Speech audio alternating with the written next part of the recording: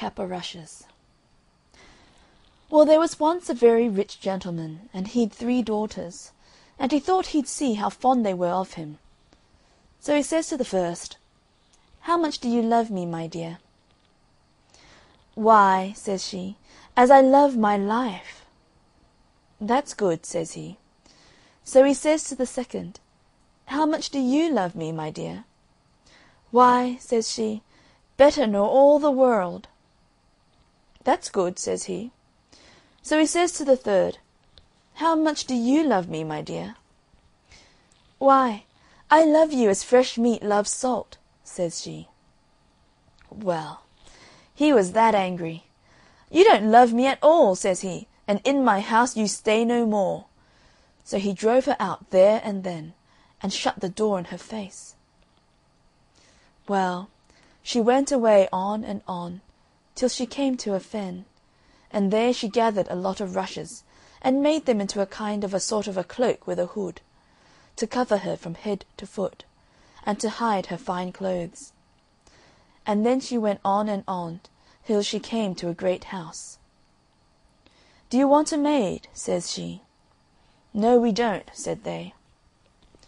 "I haven't nowhere to go," says she, "and I ask no wages, and do any sort of work," says she.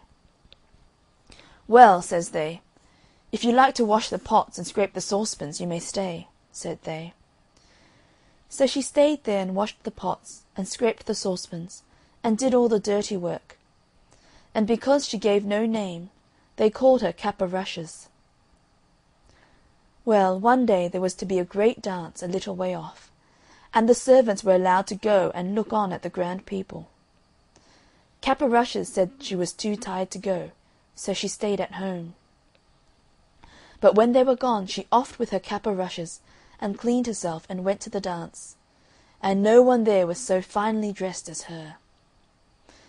Well, who should be there but her master's son, and what should he do but fall in love with her the minute he set eyes on her. He wouldn't dance with any one else. But before the dance was done, Cap o' Rushes slipped off, and away she went home. And when the other maids came back, she was pretending to be asleep with her cap o' rushes on. Well, next morning they said to her, "You did miss a sight, Cap o' Rushes." "What was that?" says she. "Why, the beautifullest lady you ever see, dressed right gay and ga. The young master, he never took his eyes off her." "Well, I should have liked to have seen her," says Cap o' Rushes. "Well, there's to be another dance this evening, and perhaps she'll be there." But come the evening, Cap o' Rushes said she was too tired to go with them. Howsoever, when they were gone, she offed with her cap o' rushes, and cleaned herself, and away she went to the dance.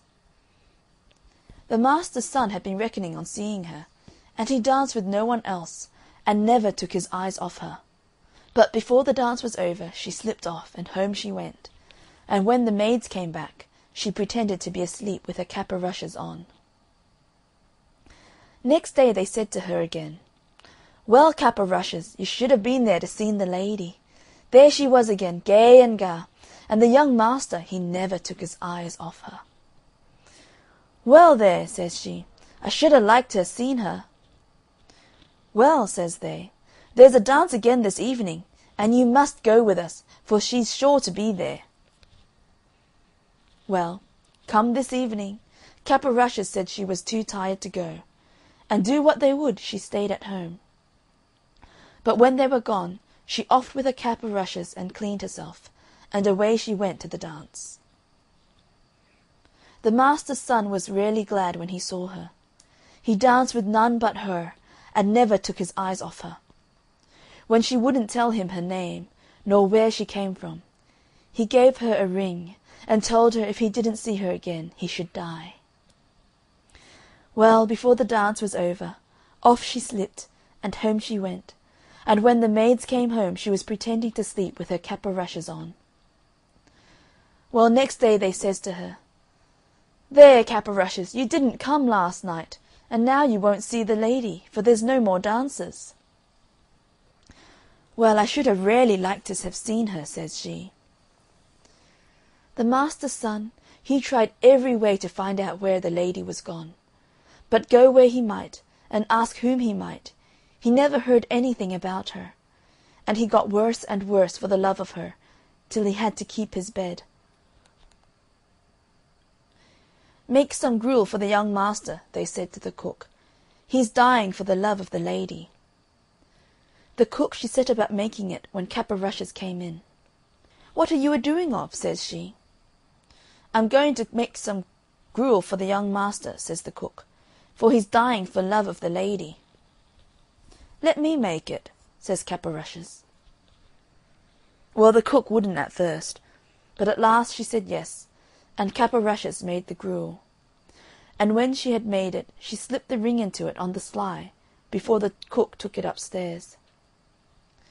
The young man he drank it, and then he saw the ring at the bottom. "Send for the cook," says he. So up she comes. "Who made this gruel here?" says he. "I did," says the cook, for she was frightened. And he looked at her. "No, you didn't," says he. "Say who did it, and you shan't be harmed." "Well, then, 'twas Cap o' Rushes," says she. "Send Cap o' Rushes here," says he. So Cap o' Rushes came. "Did you make my gruel?" says he. "Yes, I did," says she. "Where did you get this ring?" says he. "From him that gave it me," says she. "Who are you, then?" says the young man. "I'll show you," says she, and she offed with her Cap o' Rushes, and there she was in her beautiful clothes. Well, the master's son he got well very soon, and they were to be married in a little time. It was to be a very grand wedding, and every one was asked far and near. And Cap o' Rushes' father was asked, but she never told anybody who she was. But before the wedding she went to the cook, and says she, "I want you to dress every dish without a mite o' salt." "That'll be rare nasty," says the cook. "That doesn't signify," says she. "Very well," says the cook. Well, the wedding day came, and they were married. And after they were married all the company sat down to the dinner. When they began to eat the meat, that was so tasteless they couldn't eat it.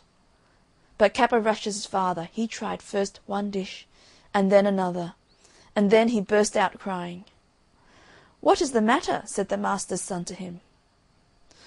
"Oh," says he, "I had a daughter, and I asked her how much she loved me, and she said, as much as fresh meat loves salt, and I turned her from my door, for I thought she didn't love me, and now I see she loved me best of all, and she may be dead for aught I know." "No, father, here she is," says Cap o' Rushes, as she goes up to him and puts her arms round him, and so they were happy ever after.